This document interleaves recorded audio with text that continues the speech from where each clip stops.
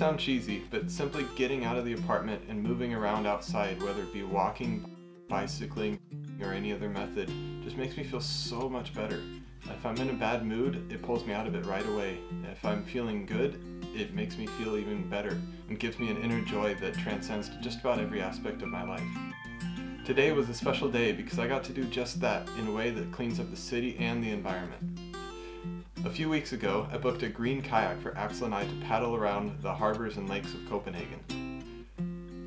Green Kayak is an environmental NGO with the aim to reduce the amount of waste in our waters. The idea is simple: get a free green kayak trip in return for collecting trash and sharing this on social media.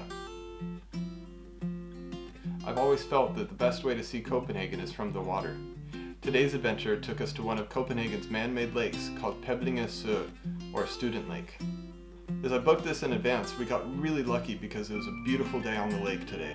We got to pedal next to ducks, herons, and swans, both living and used for paddle boats. And I just learned that the swan is the national bird of Denmark since the 1980s, so my last name being Swanson, I feel like I fit right in here. So with the goal of this kayak tour to be to pick up trash from the harbors, the hunt was going pretty well. We started off with a bicycle chain lock, which was pretty heavy. Woo! First find of the day. That's great. This was a pretty big find for us today because all of the trash that we collect on the trip is weighed and counted, but I'll get back to that in a little bit. We paddled around the sides of the lake today collecting what seemed to be endless beer bottles, beer cans, wine bottles, and various types of garbage. Things were going fine at this rate, but the big scores came when we got close to the main street on one of the corners of the lake.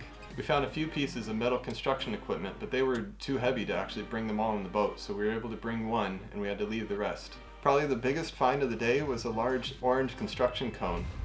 Okay, I think we just collected the biggest haul that us or maybe anybody else has gotten on one of these trips. It's a construction cone. This thing was so heavy to get into the water. We ended up with so much stuff on our boat that we had to stop collecting trash about halfway through. But the nice part was that we just got to paddle around and really enjoy our time on the water today. So once we were finished, we brought everything back up to the office, and as it turns out, the total amount of trash that we collected was 43 kilos. This set the new record for trash at this location, but you know, the real winners are the city and the environment, but we still set the record, which is pretty cool too.